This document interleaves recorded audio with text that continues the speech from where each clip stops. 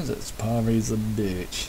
So, finally getting down to the command line code. So, a little bit of detail here. I have started a file called globals. So, in this, I moved the color text line up here. I did a global boolean quit equals 0, so 0 false, 1 true. If it's true, then we quit out of the game. This is just going to be a major one. So anytime there's errors or crashes, it's going to, when we get into the save load, we'll spit out a log and then quit. This way you can look at the error log and find out what happened. Then there's another boolean, which is a global single keystroke mode equals true. So this means, it's like no matter where you are in the game, this is going to be a global one that you can change. So it's going to basically start off with single keystroke, and then hit enter, maybe a few other commands. We'll switch it to command line. This is where you can, depending on what mode the game is in, whether you're playing or whether you're designing or whether you're testing, or just, you want to run some of your own hack codes, some cheat codes, you can switch to it. So that's what this one is. You can switch to the command line. And I grabbed this one out of another one which actually has server client code. And I thought, hey, command line should have no more than 256 characters. I probably should shorten that. But there we've got a global definition. So this one, anytime it's all caps, it's predefined as a very specific value. If you want to change it, come into globals and change the values you want. This could be the damage of a sword, this could be how much health you regenerate, it could be how crazy the storms are, etc. Later on we could output this into a different file that could be a text file that people edit so that they can decide what they want. And then when it runs, it goes in and pulls out this information. And of course the intro, I moved it off into the intro area. There's more to go, but this allows for the new code. Keystroke, I will finish this up at the end. So there's the intro. So globals are first, then the intro. So single keystroke is a function. It's all the way at the bottom. So here at the bottom, beyond the close of that one, is single keystroke as well as key command. For now, these two functions are in the main.cpp, the new game 2015. So that way, we don't have to be jumping back and forth between files to test. Alright, so in order of doing so, I have to put it up here. And later on, it'll become an include file. So after intros, we may have to put this up before the intros because we'll be doing keystrokes. Maybe we'll get keystrokes. Anyways, we may just hard code the intro. Now, one of the details is that I'm going to cover as much as needs to be in text, like for text games, before I go into 2D and 3D, because that's exactly where everyone wants to be. Again, this is making your own game engine from scratch, and I'm pointing out one step after another. So from here, you can make your own. You could easily just grab a third-party software, you could download it, you could just drag and drop your own game, and then output a game that looks like everybody else's. But if you don't do this, hey, you just rely upon your own OCD and your own obsession with quality, which most people don't have. They just meh. So, anyways, getting back to the topic at hand, when you get through, you get all this done, you have a better understanding of what it takes, what you want to do, and what your actual capabilities are. So, moving on. So, game starts. There's the intro. We have a integer counter. So here we go, stating the global boolean single keystroke starts as 1. This is the character keystroke, single keystroke. This one is an array. That is why there's an A at the beginning, and it is 256 characters long because we have defined it as of yesterday. Today is the 23rd. I'll be probably posting this a lot later. No, I'll be posting this as soon as I get done. So there we go. And as of this date. So if I update it, then I know it's out of date. Because I've time stamped it. Alright, moving on. Integer typing counter. So as we do a single keystroke in line command, we want to spit this out so that when we rewrite the line, that it appears exactly as it is. So let's continue on. Press Q to quit, or hit enter and then type quit, all lower cases. And then back to normal color text. So we start the engine, counter is 0, counter is I. This is the one that counts to 9,000, and we are going to output our text plus a space and then the counter. So it's going to continually count to show that the system is running. You hit a keystroke, it captures that keystroke, and then from there we need to test to see what mode we're in. So if we're in single mode, it equals 1, then we take single keystroke and we send it the key. So single keystroke is down here. So it jumps on down, it renames it as CH keystroke. If it equals, stop it, go away, stupid thing. If it's Q, we set the global to quit, and we're done. If it equals 13, 13 is the enter key. On another computer, the number pad enter key was 271. On this one, I think 13 is for both. I don't know if that's my keyboard or whether it's just default. That's the way code block works. Both keys equal 13 when it inputs information. So it may be just my keyboard. It goes to the controller, and then from there it sends a signal to the computer. So it could be just unique to my specific keyboard, which wouldn't take too much. Or CH keystroke equals 271. And a single character to equal a number, that number is an ASCII character.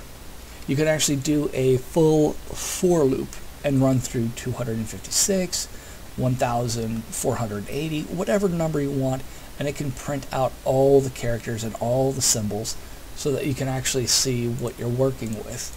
There's quite a few of them there. So you can actually nail down exactly what character you want. And there's some really cool ones. It's the exact same as when you go to the command line prompt in DOS. You'd have to go here. Let's go command. Command! So yeah, we're basically building our own version of this. Hold down Alt, 271, and there's your symbol. Or 13.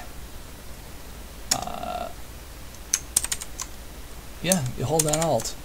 How weird. I have Windows 7, so that doesn't work right.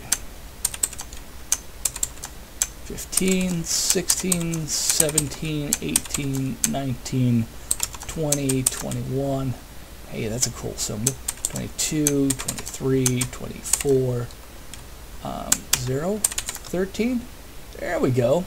3 characters at once. 0, 1, 3. Interesting. Wonder if I have to put a 0 in front of it. 271. 0, 271. Anyways.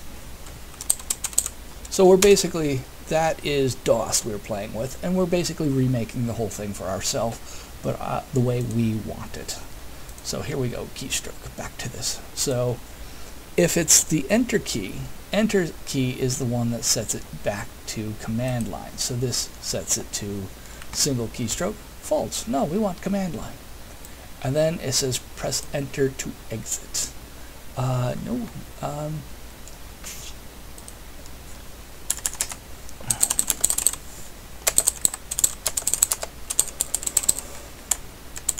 Dun dun dun.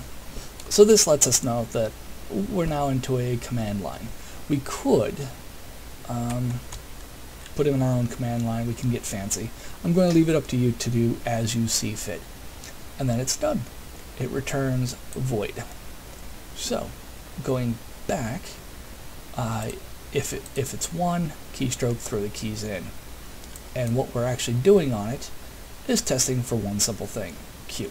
All we're looking for is Q. We can get fancy. If it's not Q, we can give another response as this character is not available, blah blah blah, this command is not acceptable. If it's the enter key, we move on to key command. Alright, going back, it says else, we need a test just in case.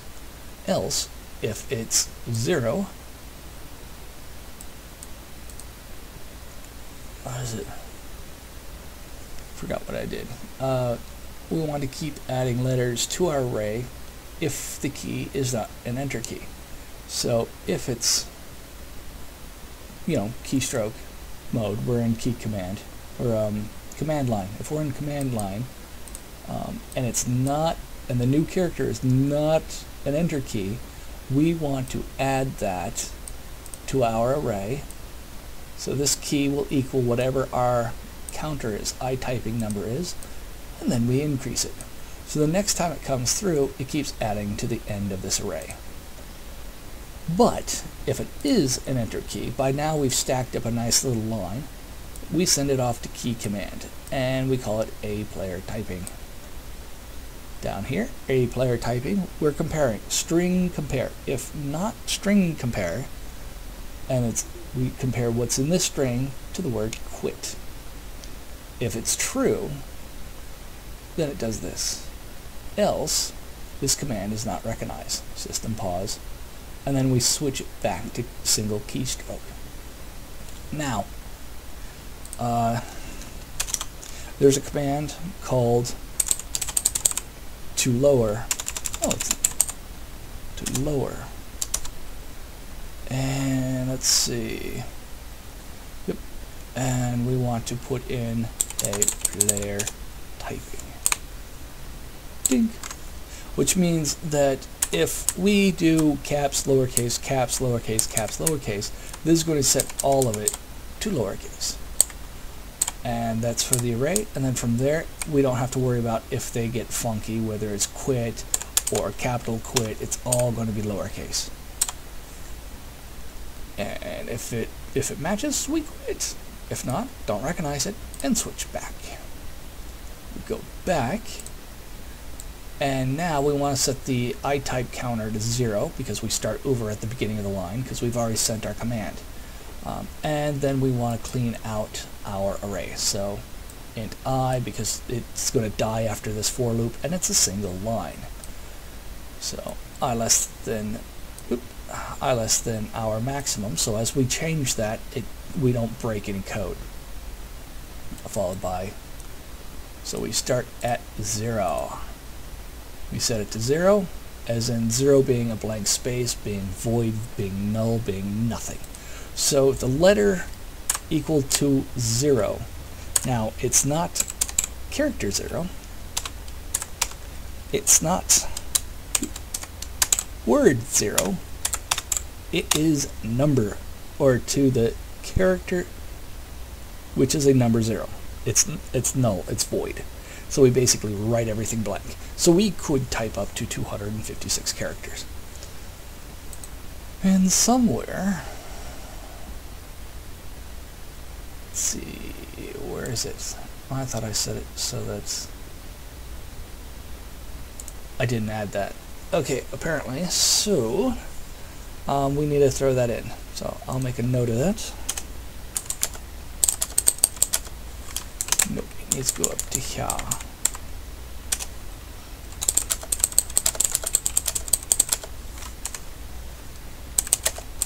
We need to make sure that typing counter doesn't exceed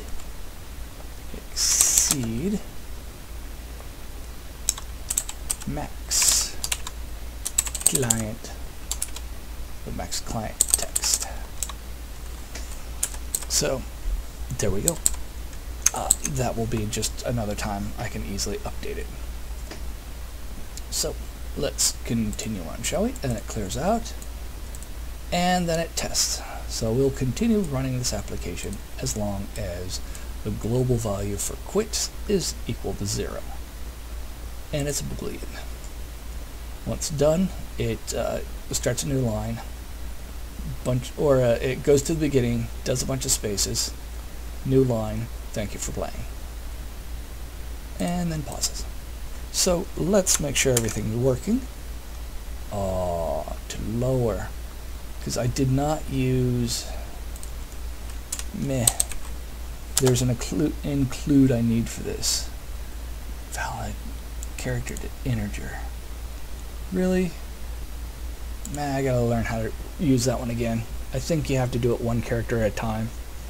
So you literally have to build a little loop saying to lower, to lower, to lower, and redo the whole frickin' array, one letter at a time. Simple enough to write, but I'm not going to bore you. So let's try this again, shall we? Dink. One warning. Compare is always false. It shouldn't be. It's either this or that.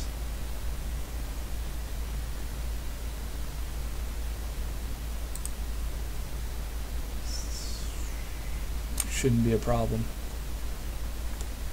Anyways, yeah, I've noticed this. I'm thinking it's the graphical user interface. So let's get rid of that warning. Yep, there it is, compiled. And now let's run it. So as you can see, the new color text. So here we go. It's hard to read. Press Q to quit, or hit Enter to. So W, E. I can hit all sorts of things. How about Q? Thank you for playing. So it quits out. Let's run it again. This time, Enter. It's continue and run. We could say hello. Hello, my baby. Hello, my darling. And it cleared out the line. So we can hit Q, and it quits. Let's try that again. So let's get to here, and let's say quiz. Nope, didn't recognize it. Back to single keystroke. Hit Enter. Nope, didn't recognize it. Help. Now I do want to make help commands, but right now I'm not going to bother with it. So quit. Thank you for playing the game. So there you go. We can, at this point, now clean this up. As for help commands, the way I do it is down here in the key commands. It comes in, the first thing it does is test to see if the very first thing is a slash. If it is a slash, then I'd kick it out to another one called slash commands. And then from there it'd be like slash help. And there's a lot more parsing that needs to go on. For example, I set this up so that we get parsing command line working. So it basically comes down and it'll split out the words. You know, it checks for every space because, excuse me. Because one of the things we didn't test for is hello quit. It didn't recognize it.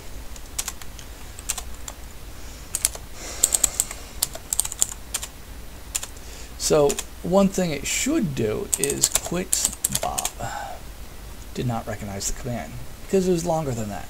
So we literally have to parse out each word up to the space. So single keystroke Q. So there you go. There's a lot more to be done, and I'm going to leave it up to you guys to figure out how to parse it out. It's real simple. You basically search for a single character of a space. And if it does so, then you switch to, what you're doing is you're going to switch to a 3-part array. First one will be the command, second one will be second command, and third one can be a very long string. So such messages as help, I don't know, health, or maybe you're like, what is HP? Help on HP. It will parse out that it's a slash help, or a slash command, removes that, then goes into a slash command, and it searches for that word up to a single space. So this will be in the first array, second array, and then if there's anything else, it goes into the third array. This way you can say, tell Bob you are a boob. And this will appear in the third array, and it's just a message. It's just going to appear as a message. This is the slash command, and based on the slash command, it's going to look at the second one, and then search to find out where Bob is, and then send him the following message. So that is how it's going to work. Without the search slash, we do things like get, I don't know, gold. So this would basically be a command of get item, and it'll search the items in the room for that specific item. And of course, you can always just be real simple, and you just have the letter G equal get. It pulls up a list, and then from there you say, hey, what do you want? It's these are the 5 items in the room, which number do you want? Or the letter A for all, and you pick them up if you can hold them all. So anyways, that is yeah, that's it. From here, oh well, from here I need to take all of these and stick them in their own file. So both of these are now going to disappear into a new file, which is I'm going to call it that. There's no header, there's nothing that needs to be defined.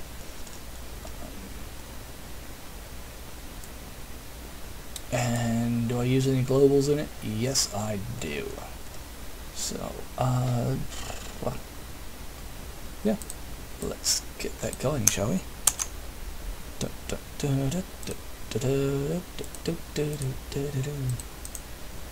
New text document. V. Yes, I want to change that. Open this up. Created. It's going to be today, November 23rd, 2015. Create door. Poverty is a bitch. And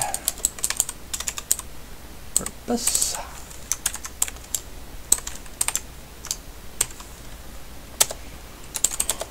To make it a single and stroke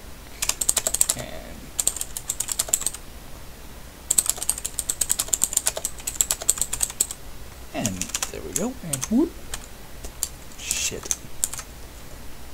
Hopefully I didn't delete them all. That would be stupid. Whoop, dink. Ding ding, ding ding ding ding ding ding ding. Let's compile, make sure everything runs right. Lovely. There we go. Quit. I'm convinced it works. So there you go. There is command line, and it will become very huge and very powerful as you add more features and more commands to it. One other thing that needs to be taken into consideration is settings. How are you going to change your key commands? For example, I plan to have the single keystroke that most everyone else does of the WASD for up, down, left, right. So how would you set it in settings to test for it? That's going to be another application, another tutorial. So there you go. I'm now wrapping this one up. So with that, a few things I want to mention is that even though this is programming, and a lot of people are like, you just got to put all your time in and just get things done. Well, actually, there's a reason why most people work for 2 hours and then take a break, and then work another 2 hours, and then go to lunch. Work another 2 hours, take a break, another 2 hours, then go home. You get 8 hours in a day. Usually beyond that, the quality of your mental capability drops rapidly. And if you, like, I used to sit at the computer and I would just program. The first day I could easily put in 13, 14 hours and be feeling well accomplished. No breaks, no nothing. I just hit it hard and move on. And then, like, the next day I'll put in 12 and feel good. Next day, 10, 8 after that, 6 after that. And then after a while I'm too tired. I can't even get out of bed. It literally is... I've seen where I'm hyper motivated and I put in, 160 hours in the first month. Unemployed, I've got nothing better to do than, after getting done calling up places, dropping off a few resumes, coming back and getting into programming because I'm like, this game's going to make me money. Well, no, I kind of burned myself out. So like the second month, I barely broke 90 hours. And then on the third month, I threw in the towel because I was spent, I was burnt, I was done, I was exhausted. So you really do have to pay attention to mental health. I mean, you put in 2 hours or whatever it takes for you to wrap things up. You can't exactly just stop in the middle of things, because you lose track of names and what you're doing and where you're going. When there's a stopping point, take a break. Don't forget to come back. Minor details. So yeah, the second thing is with programming, no one ever starts out and becomes a pro. After a while you get the concept, and each time you write, like I've written this code over and over and over again, and I've started making what I call my own little archive. Let's see, where is it?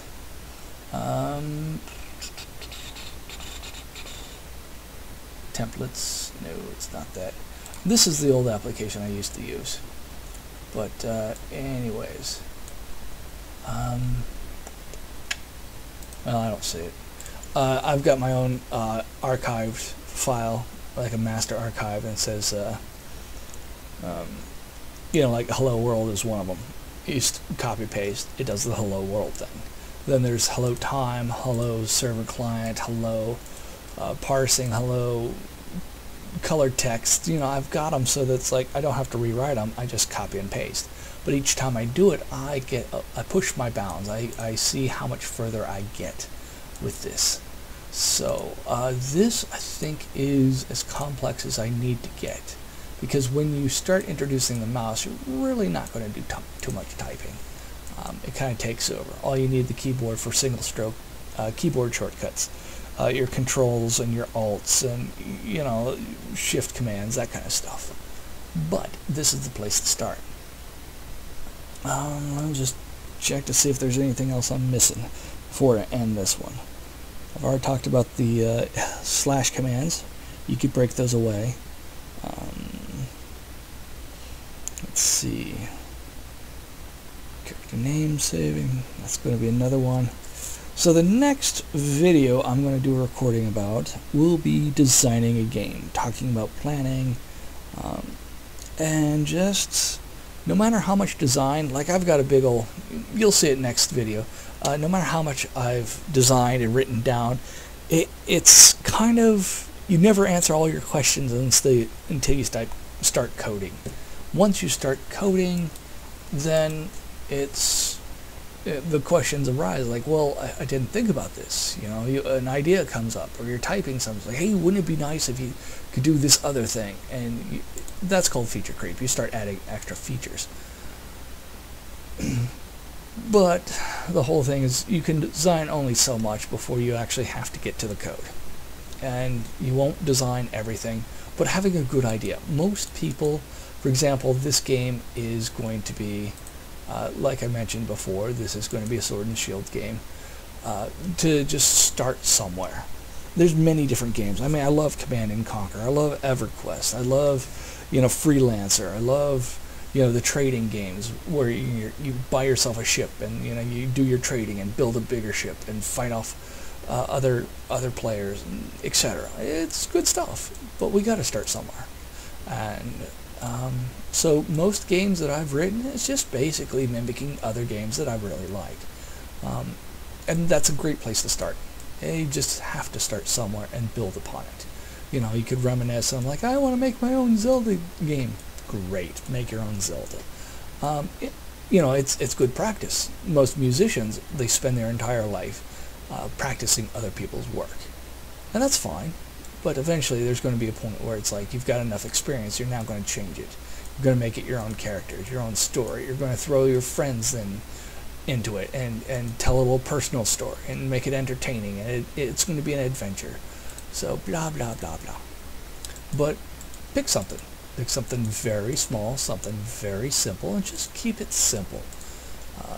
And in time, it will grow, because you'll start off, you'll learn something, and on the next version, you'll improve it. But this is a growing experience. Both you will grow as well as your game. So as you make more games, they will get better and better. Don't expect a Grand Theft Auto the very first time you code. And that is about it. So next we'll be talking about design. And I think 1 week would be plenty. So next week I'll be posting that, and I'll be posting these every Sunday night, Monday mornings. And that's it. Thank you for watching, and hopefully this has been helpful. I will catch you later.